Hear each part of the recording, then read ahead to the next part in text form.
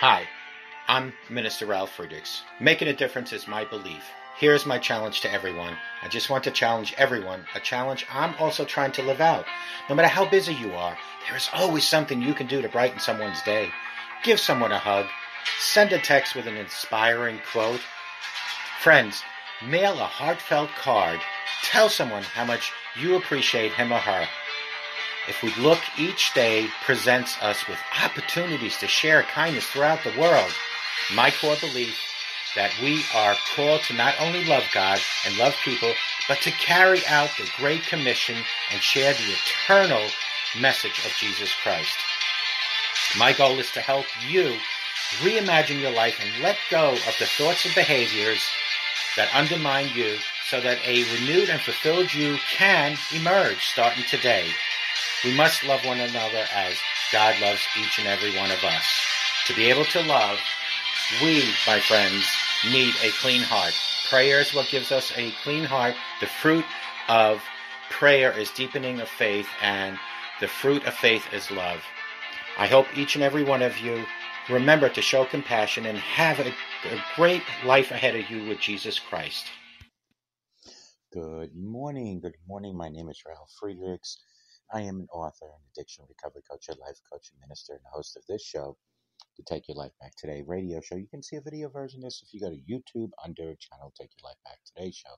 Listen to us on iHeartRadio, iTunes, and Google Music. Friends, if your foot causes you to sin, cut it off. It is better for you to enter life crippled than to have 2 feet and be thrown into hell. Mark 9:45. Do you need spiritual surgery this morning? Friends, in the book of Mark, Jesus makes a pretty radical statement. And if your foot causes you to sin, cut it off. Now, Jesus' statement is not meant to be taken literally. Rather, he's speaking of radical spiritual surgery. In other words, it's intentionally cutting out the areas of sin, spiritual decay in our lives. Perhaps Jesus was referring to feet that tend to run towards activities that do not align with God's will or God's best for our lives. Or it could be feet that tend to run from responsibility. We don't know exactly what Jesus was referring to in this verse, but we know that Jesus was using the analogy to communicate the very real danger of ignoring sin in our lives.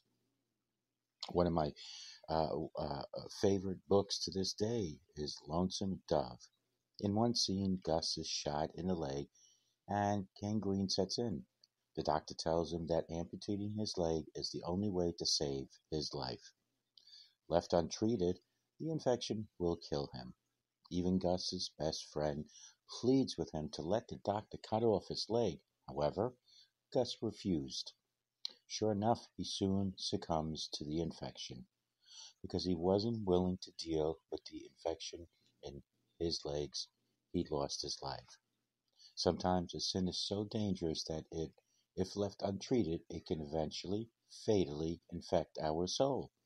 Just like Gus's leg, that sin must be removed or we face the danger of death. Take an inventory this morning of your life. Where are you living from your own strength or for your own glory rather than in God's glory? Ask God to reveal the areas in your life where you need the great doctor, God, to perform radical spiritual surgery. Start today and experience the freedom that comes from walking in God's free will from sins and chains. Call me at 844-4050.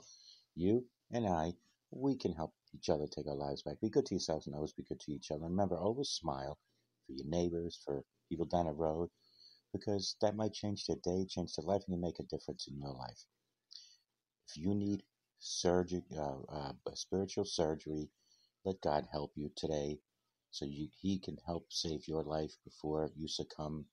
Take good care, and we'll talk to you later.